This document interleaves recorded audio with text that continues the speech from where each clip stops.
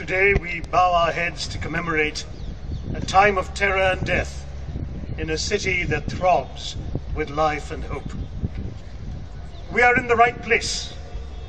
There is a savage irony to the fact that the horror in Mumbai began with terrorists docking near the gateway of India.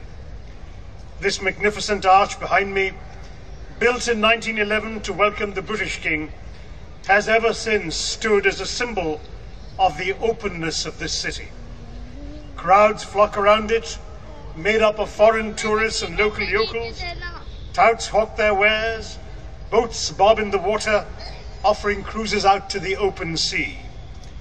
The teeming throngs around it daily reflect India's diversity, with Parsi gentlemen out for their evening constitutionals, Muslim women in burqas taking the sea air, Goan Catholic waiters enjoying a break from their duties at the stately Taj Hotel, Hindus from every corner of the country chatting in a multitude of tongues.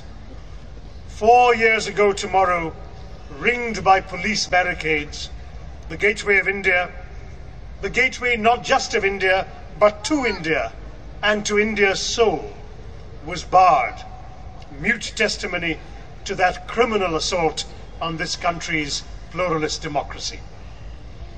The terrorists who right here heave their bags laden with weapons up the steps of the wharf to begin their assault on the Taj, like their cohorts at a dozen other locations around the city, knew exactly what they were doing.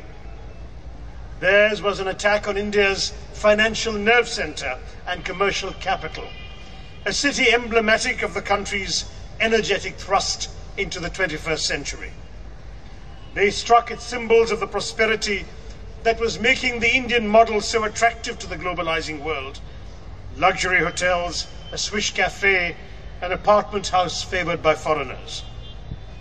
The terrorists also sought to polarize Indian society by claiming to be acting to redress the grievances, real and imagined, of Mumbai's and India's Muslims.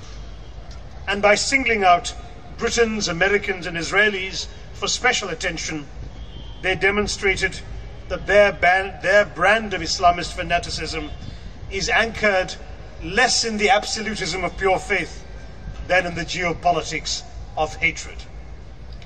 The terrorists hit multiple targets in Mumbai, both literally and figuratively.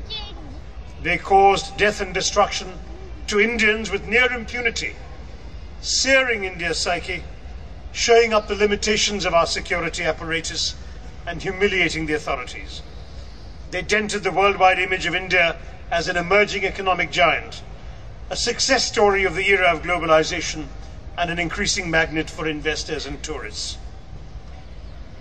But the tragedy also gave birth to great heroism. I pay tribute to the policemen and security forces who fought back, in many cases at the cost of their lives.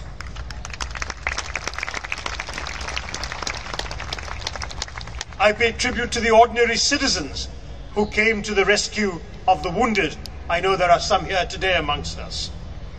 I honor the spirit of a city that came together to heal its wounds, to help the victims, and to raise its collective head in defiance, saying to the killers, "You shall not prevail."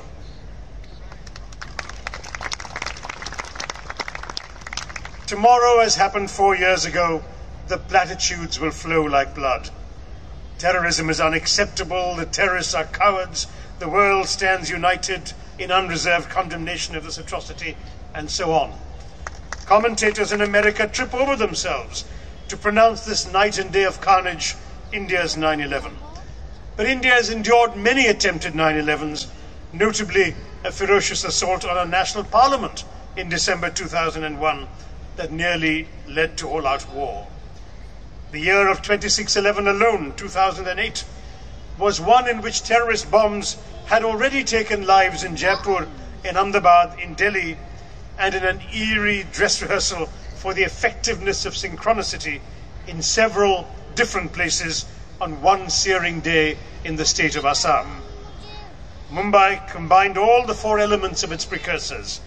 By attacking it, the terrorists tried to hit India's economy, its tourism, and its internationalism, and they took advantage of this gateway of the city's openness to the world. That was what they tried to do. They failed. The Islamist extremism, nurtured by a succession of military rulers of Pakistan, has now come to haunt its well-intentioned civilian government. The bombing of Islamabad's Marriott Hotel and various military sites have proved that Frankenstein's monster is now well and truly out of that government's control. The militancy once sponsored by its military now threatens to abort Pakistan's sputtering democracy and has sought to engulf India in its flames. There has never been a stronger case for firm and united action by the governments of both India and Pakistan to cauterize this cancer in their midst. Today we live in hope that the latest peace initiative between India and Pakistan will take wings and end the narrative of death and despair that has bedeviled our relationship. 4 years ago it became clear that India had become the theatre of action of a global battle, one which threatens Indian lives, it is true, but one whose worldwide objectives also mean that we are not alone in this fight, as we can see with the presence of so many international diplomats here today. Indeed, Pakistan should be on the same side as us in what for them is an existential struggle. That is also part of the solidarity we are all expressing today. Mumbai and India have recovered from the physical assault against us. Ours is a land of great resilience that has learned over arduous millennia to cope with tragedy. Bombs and bullets alone cannot destroy India, because Indians will pick their way through the rubble and carry on as they have done throughout history.